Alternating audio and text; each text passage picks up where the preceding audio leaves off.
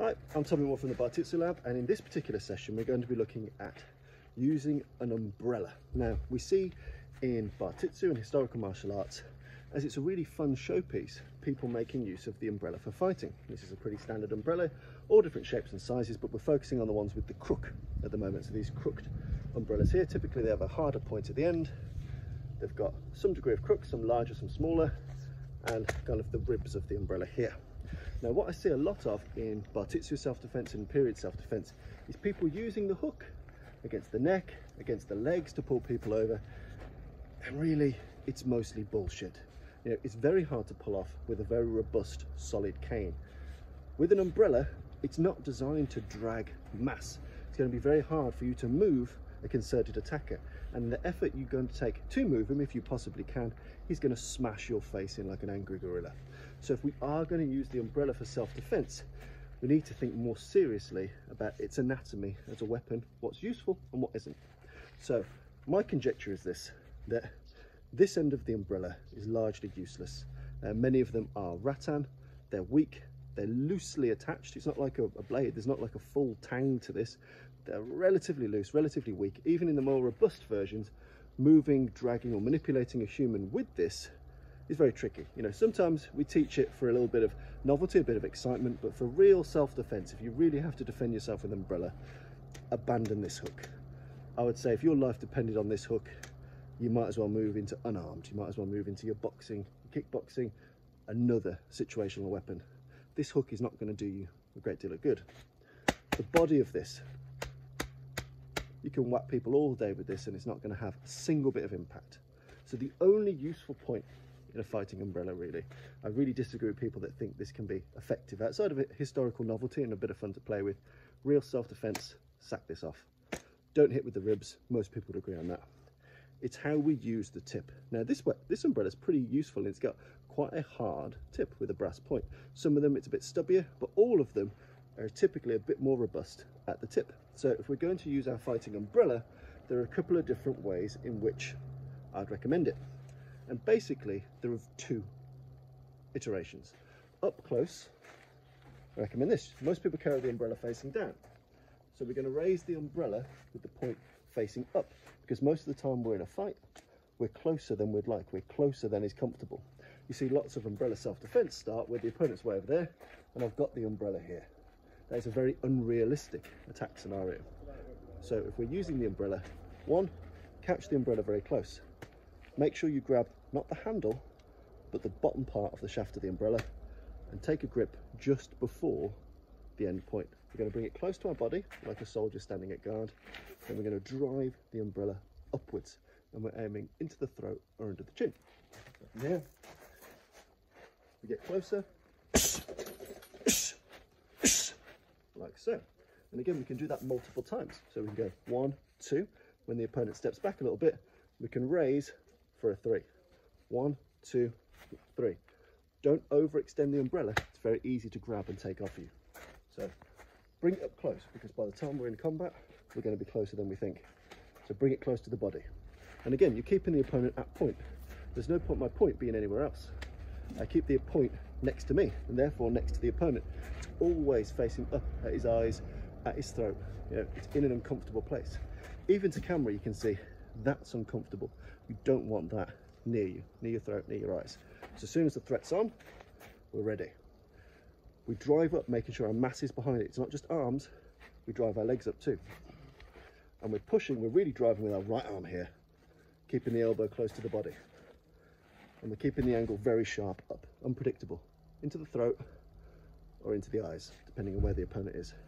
So practice that in multiples. 1, 2, raise the point now, 3. After that point, get used to the idea that now largely the umbrella is useless and we might need to toss it.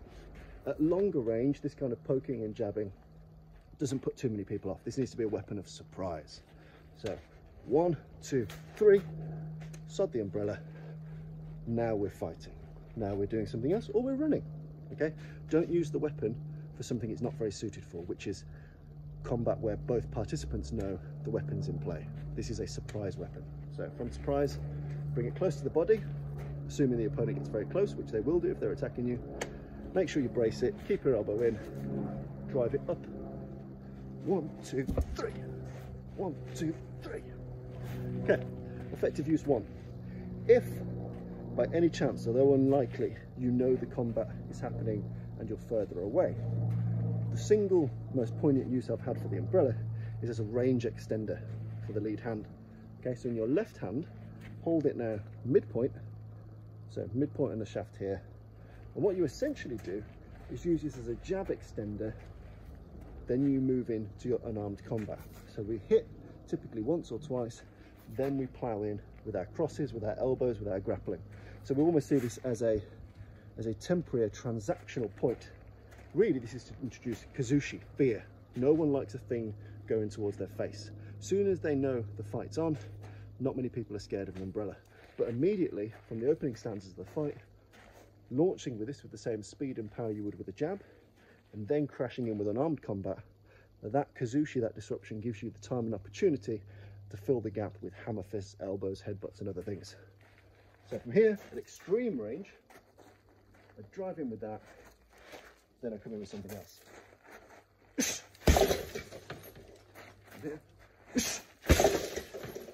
And again, I'm just using the elbow for an example. It's whatever you feel comfortable filling that gap with. Could be a cross, could be a finger jab, elbow, knee, kick, whatever you want, but as a long range extender.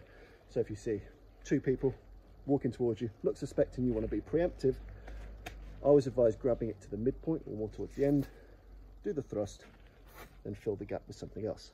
So just to recap on the use of the umbrella, I largely find this pointless, useless. It's fun as an academic exercise, but you can't drag a proper attacker around with this. It's not going to happen, and I challenge you to try it. It's not going to happen. If I want to smash your face in, you're not manipulating me with something as flimsy as an umbrella hook. So why bother? It's low percentage. The ribs, pointless. The tip, useful, but sparingly, and always be ready to discard the weapon and move seamlessly into something else. You'll have seen that my Bartitsu Lab logo is an octopi. You know, is a squid-like creature. It's designed to represent there are many arms to Bartitsu. There's many ways and opportunities. Don't just get hung up on the fact I've got something like a weapon, I need to always use it. Once it's past its sell-by date, once it's been used at its most effective way, be ready to transition into savate, into pugilism, into a temiwaza, whatever the situation calls for.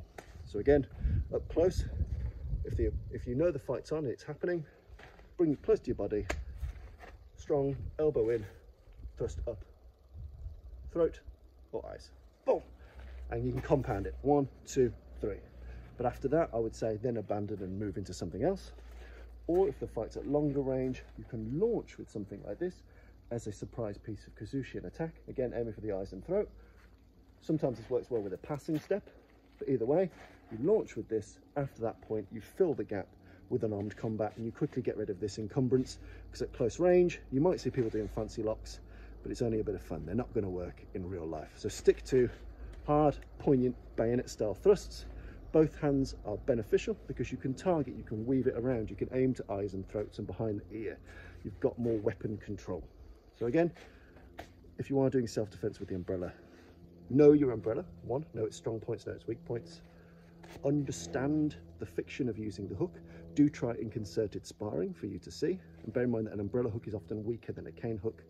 And get used to the notion that you need to bring the point up into a state of readiness before you can defend yourself accurately. So I hope you find that useful. If you disagree, come fight me. I hope you enjoy it. The umbrella is a fascinating weapon to use. It is a bit of a historical oddity. People do expect it in Bartitsu, so do give it a play. Explore with it, play with it. This is my particular path, my boo, and in my boo, it's up, it's out, and it's long thrust, and outside of that, it's just for keeping you dry.